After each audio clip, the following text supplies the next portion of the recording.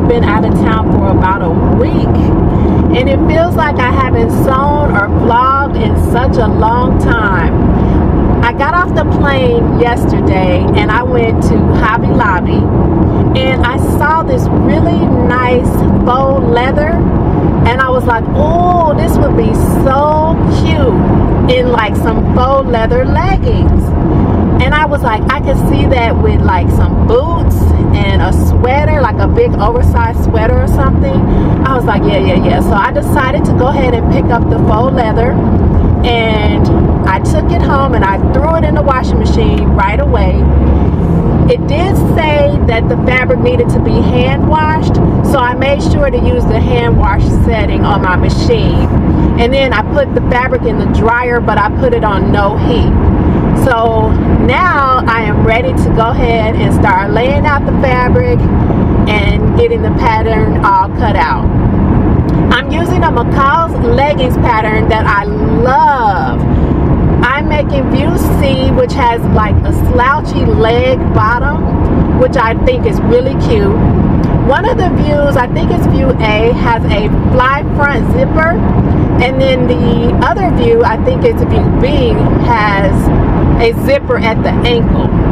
So all the looks to me are really cute, but I've only made view C. So this will be like my second or third time making this pattern. The other thing I love about this pattern is that it's only one pattern piece that you need for view C. I have my one pattern piece laid out. I did cut out a size small, but I think I want to decrease the size. I want the pants to be a size between the small and the extra small. So I traced out the pattern with this tracing wheel, this chalk tracing wheel, and I traced around the whole pattern. Now I'm going to remove the pattern, and then I'm just going to go around. I won't need to decrease anything at the waist, but the curve here and the curve over here, I'm going to come in probably a 1/4 inch on each of these edges. And then for the side here and the side here, I think I'm going to come in a 1/2 inch. So I'll remove this paper. I'm just going to use the seam gauge to come in the amount that I want to come in here on this curve, and I'll do the same thing on these edges, and then I'll just cut everything out after that. I just placed the seam gauge along this finished edge, and then I drew a line up here at the top, and I did this all the way down. For this curve here, I did a 1/4 inch, and then when I got down here, I just blended into the original curve. Now I can cut everything out and sew this up, and I don't think it's going to take that long, so I'm looking forward to how these are going to look. And I did not need to take anything off the hem, and as I mentioned before, I didn't take anything off the waist. I have the 2 legs cut out. One curve is your front crotch curve, and then this curve here is your back curve. And so then I'm going to flip this over and stitch this seam down here, and I'll do the same thing on this leg. And then I will flip one of the legs inside out and slide it inside of the other leg so that I can stitch the crotch curve or the crotch seam completely closed. Then I can do the waistband here, which just requires you to just fold over the top edge, and it calls for 3/4 of an inch wide elastic, so I'll put that through the waist, and then I'll hem the pants, and then I can try them on. I sewed a sample, and it looks really good from the other side here.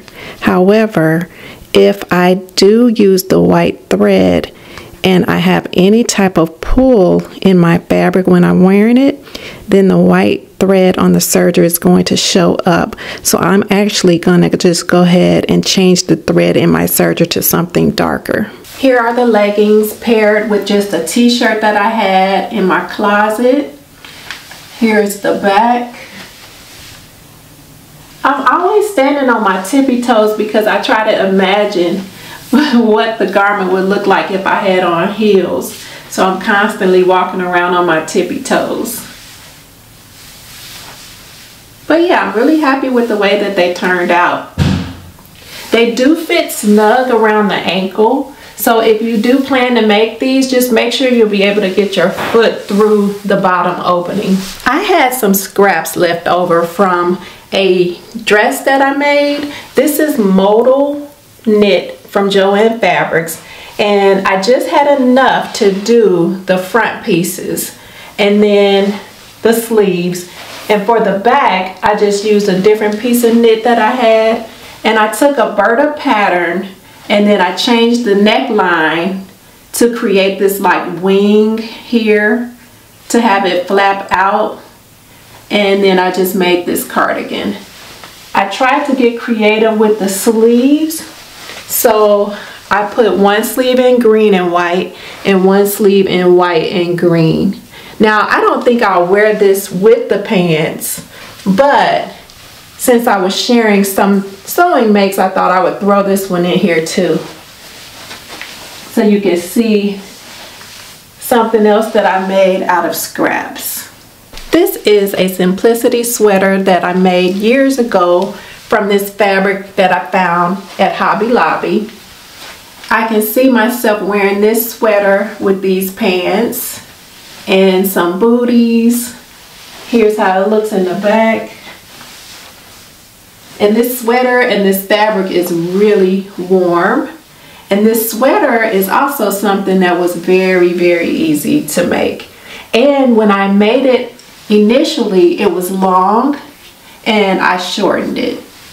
So yeah. Here is another simplicity top. I didn't iron this, but hopefully you can get the idea of how it looks. I can see wearing this with the pants. I also made the dress that comes with this pattern. I've worn the dress more than I've worn the top, but I thought the baby doll look of the top would look really nice with the slim pants. Yeah, I like it. I like it a lot. With the booties again, that would be so cute, I think. Here's a closer look at the finished pants. This faux leather is so nice. It's like a really good quality. It doesn't feel fake and it looks real in my opinion. And it's nice and comfortable because it has the stretch in it. So yes, thank you Hobby Lobby. I can even see going back and getting a little bit more of this fabric. Maybe I can make like a dress or I don't know, something, because it's just so nice. I love it. Love it, love it. I'm going to a birthday party later this evening and I'm going to wear this dress that I made recently. It's the hoodie dress with the gathered ruffles at the bottom. And for shoes, I decided to just wear these clear sandals. I have an errand to run before the party.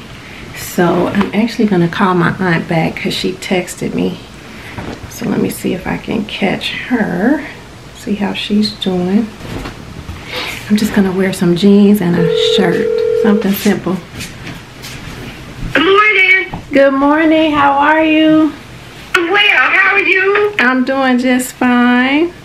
Good, I love you. I love you.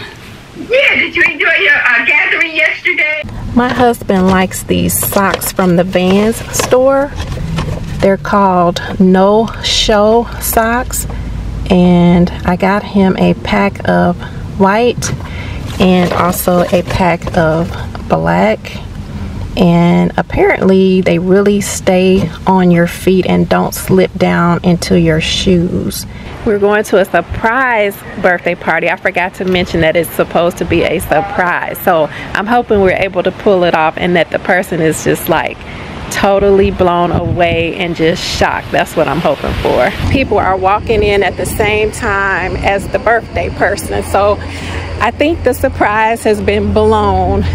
I think he can kind of figure out what's going on.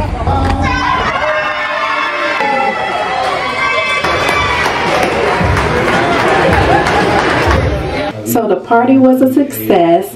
I was eating a salad and I had some French dressing, and I got some on my dress right there. It's just a little spot. Hopefully it'll come out just fine. But yeah, the birthday guy said he actually was surprised, so I'm happy about that. But I'm getting ready to get ready for bed. is a dress that I made. I'll put it up on the screen. And I wear this now for pajamas. But I like it. I love this gingham print. But yeah, this is my nightgown. So I'm about to get ready and call it a night.